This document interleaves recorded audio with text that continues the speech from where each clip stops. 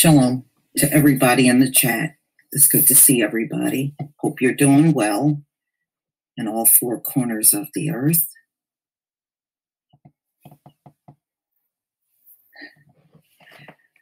Well, we're going to talk about Ahmaud Arbery, some of the most recent news that have come out in the last few days on this case. And you know, no matter how you look at it, it's a tragedy. And it's a lot of interesting twists and turns that have come out ever since. So we're going to give it a few more moments for people to come in before I get started. Shalom. Shalom to everybody.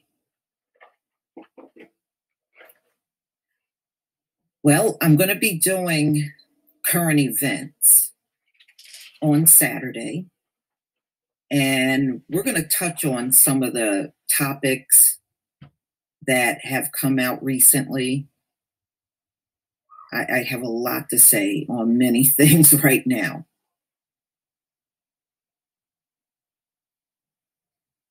So I have not done a video on HR 6666, and that's because I wanted to save that particular topic for live stream on my current event. So we'll get into talking about that.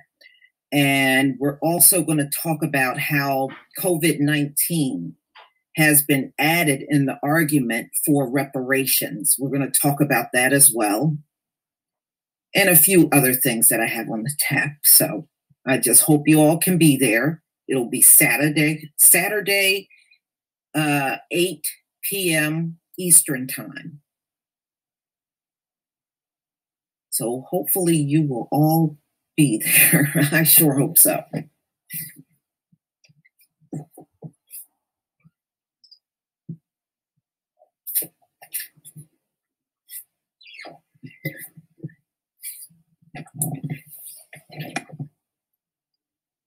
Okay.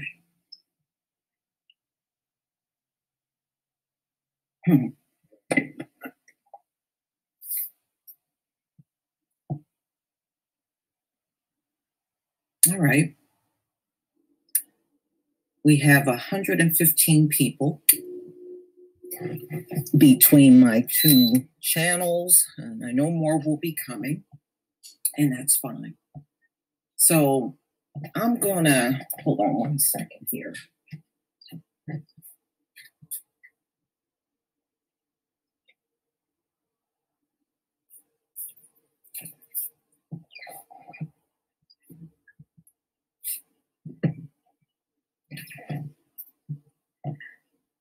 Okay. Now, I don't know if you guys know that they finally showed the picture of the officers that killed Breonna Taylor. They finally published the pictures along with the officer's name. So that'll be another story that I will do with the current events this coming Saturday. All right, y'all. Let's get started on some of the newest things that came out. Let's see, is that here?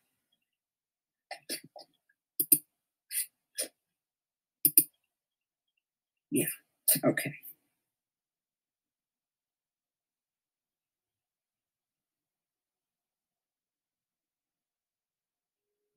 All right, let me go ahead and share my screen.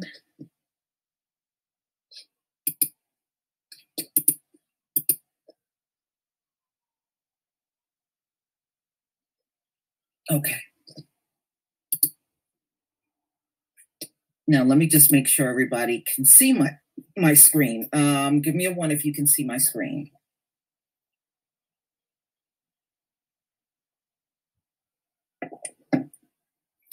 All right.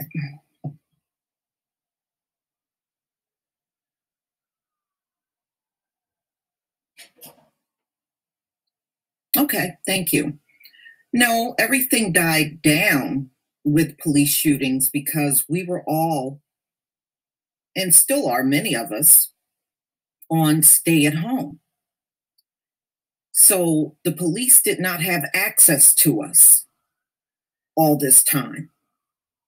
You know, that's why they're going crazy every time they see someone up in New York that's Black and tackling them down to the ground, screaming about social distancing. But they don't seem to have those same concerns when it's a high IQ person. They suddenly don't have those concerns about social distancing. All right, let's get started. Now, this is a story that came out today on the New York Post, ladies and gentlemen. Ahmaud Arbery may have had previous run-in with alleged killer. So when they saw him, they actually knew who he was. It was not the first time they had encountered him. So according to this article, they had a run-in 2 weeks before the shooting. And they also believe there are more witnesses in this case, and I'll explain why they came to that conclusion. So a new witness in the case told police he believes Arbery was the man who was poking around a construction site in Brunswick neighborhood on February 11th and 12th before the unarmed Black jogger was shot dead by 2 white men. So we saw that on the security camera. At least it's a still shot, or I've seen the still shots and I've seen the actual video.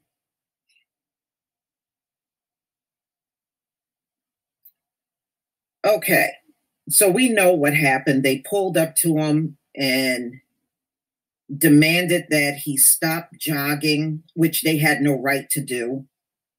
It was not their right to make some citizen's arrest over him walking up to a construction site. He didn't take anything. So their reasoning is just completely bogus. All right. So they're just going over what happened the day that he was shot. But they believe that there was a previous encounter between Arbery and the men that killed him eventually, previously. Now, they also believe there are more witnesses. They have a memorial that's actually behind, it's like around the corner from where the McMichaels live. There's a memorial set up there for, you know how they put up a memorial in the spot where a person is killed. There is one there. And somebody left an anonymous note. And the note said that they were sorry they did not speak up. So now GBI took the note and they are now going back to do more investigations, because for somebody to put a note there saying, I'm sorry that I didn't speak up, I didn't do anything, that says right there, it's got to be more people that saw exactly what happened. So it was an unsigned note left at the memorial site of Ahmaud. It says, I am so sorry. The unsigned note said, I am so sorry. I should have stopped them. I am so sorry. Okay, you can't even make a statement like that unless you saw what happened. So in my opinion, it's got to be one of those neighbors that lived on that street where he was gunned down that saw it. And they, of course, didn't say nothing, but left an anonymous note. So they now realize there's more investigation that they must do on this. And they're going to have to go back out and canvass the area and figure out who saw that shooting on the street where his memorial is on. So, I mean, this is just a mess. This is a mess. And it wouldn't be this way if so many people involved, like your prosecutors and police, were not trying to help cover this up. Remember, this happened February 23rd. And we're just hearing about it now.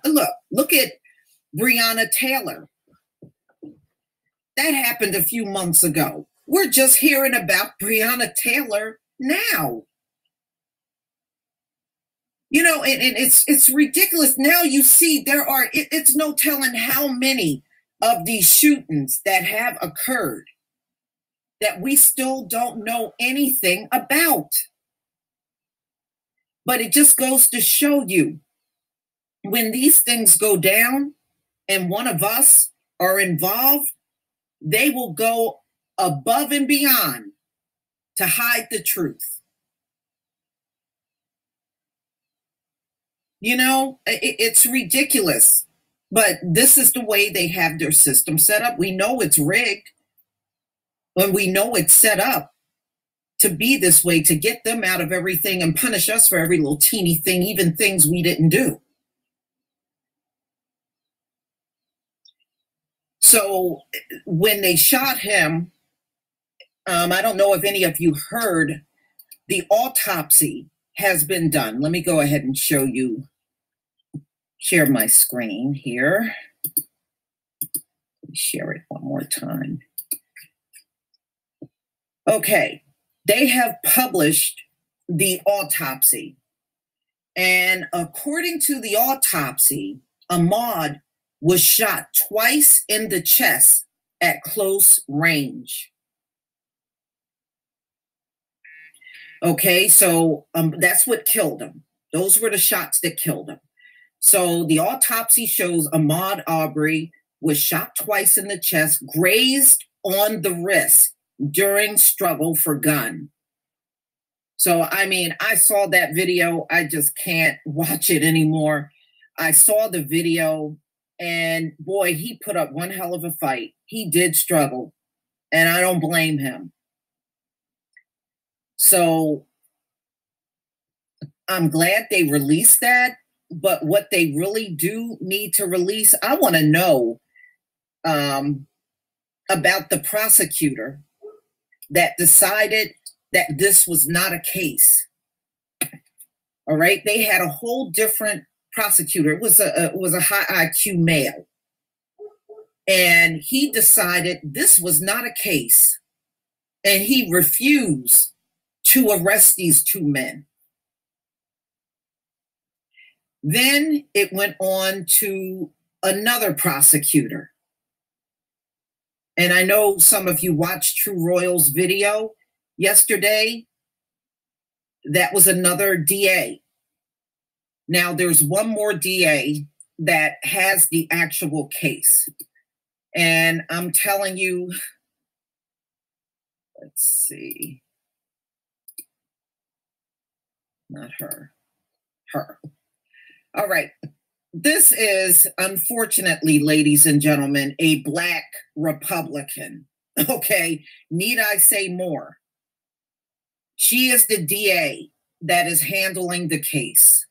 So her name is Joyette Holmes, a Republican chief magistrate judge for Cobb County, Georgia. And she joined the court March 13th, 2015. She ran unopposed in a general election back in November 8th, 2016.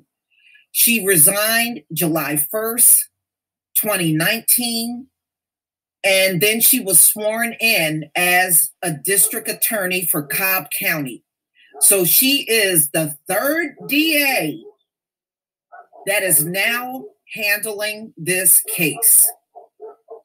So I'm not shocked that they're trying to scapegoat and use a Black woman, but we already know that's a coonette right there, a Black Republican. We know that's a coonette.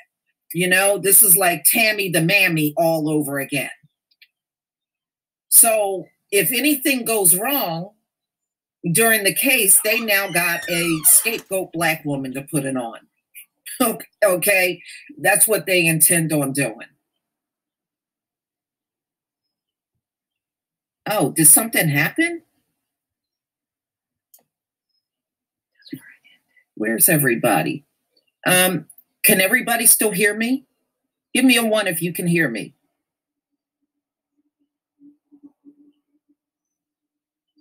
Why is there a 0? Hello? Is everybody here? What the hell happened? Hold on.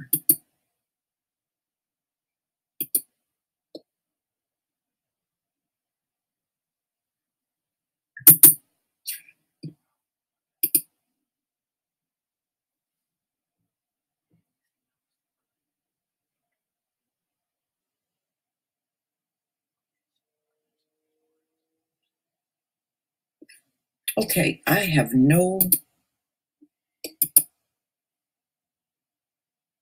Okay, I guess I lost my stream. I don't see anybody here anymore.